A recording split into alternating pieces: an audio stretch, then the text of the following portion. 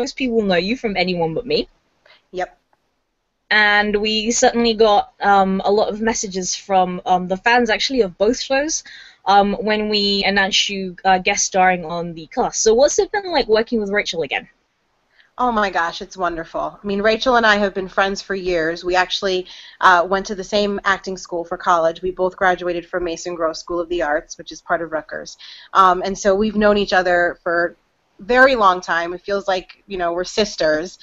So getting to work with her is always wonderful. She's so generous as an actress, and just she's a wonderful person in general. So it's always a treat.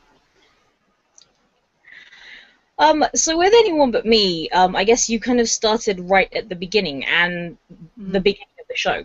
And Right. with Juliet, you kind of come in, I think it was the 5th episode, 4 or 5, something like that. It was like in the middle of the series. Right. So what was it like kind of coming into the show in the middle? I guess to some extent a little bit intimidating, just because, you know, like you said with ABM, I was there kind of working from the ground up. I knew everyone, and it was, you know, comforting kind of to just start from the beginning. But at the same time, just after watching the first few episodes of Producing Juliet and knowing Tina, of course, I was sure that all of the people that she had working with her were going to be just as wonderful as she is. And of course, having Rachael there was comforting as well. So I guess at first, you know, the first step in was kind of like, oh, I hope that they like me. I hope they like working with me. And I hope that I bring everything that they, you know, need to the show in that sense. But they were all so wonderful, so welcoming and fun and warm. And so it just ended up being wonderful for me. Okay, so your character is a playwright? Is that right? Yes, she's a playwright, and she's good friends with Juliet. So when we first meet Lainey, it's the opening of her play, and kind of a reunion for her and Juliet. It's interesting because obviously there are plays within this show, and we've had quite a number of them within the season. So have you got any idea what your play's about? So funny you ask. No. No. I don't think I thought there. Isn't that terrible? Oh my gosh, as an actor, I really should have thought about that, but I haven't thought about it really.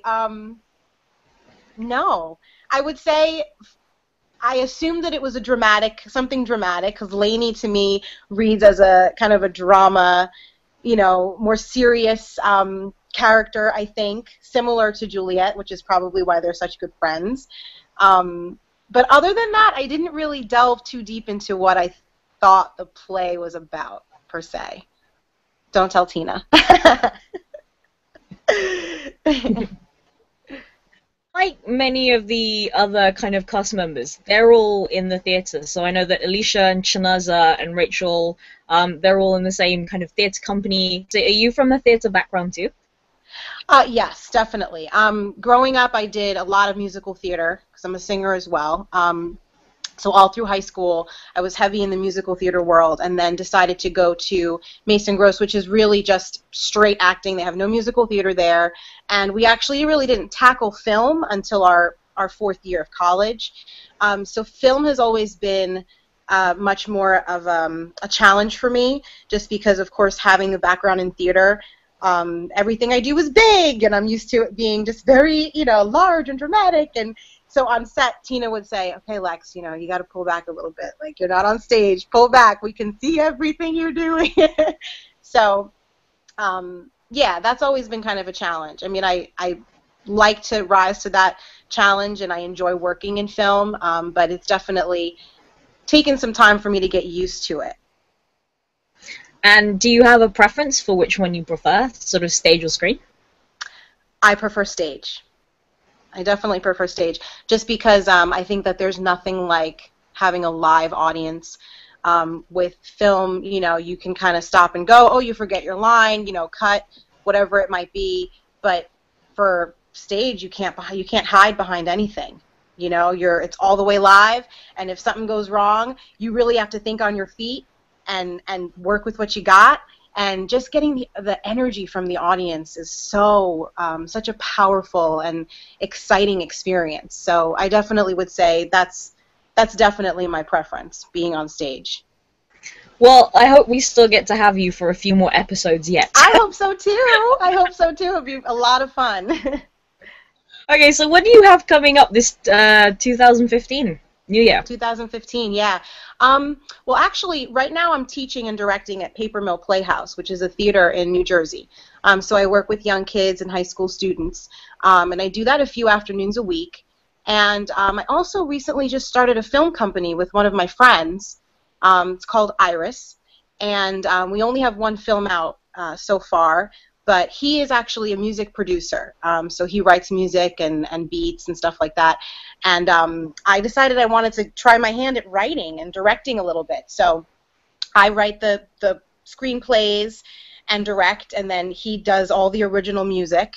And so the first film we have out, which is called Stalker's Mark, we released last year, and I actually ended up acting in it as well.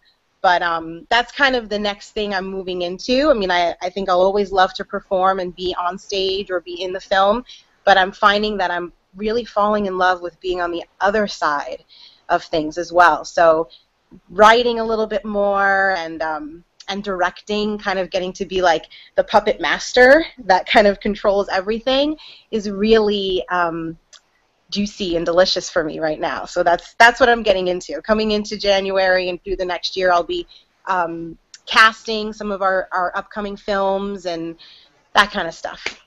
Thinking hypothetically through to season 2, if you could tell Tina what might be kind of Lexi's future in that season, or I guess what are your hopes for your character?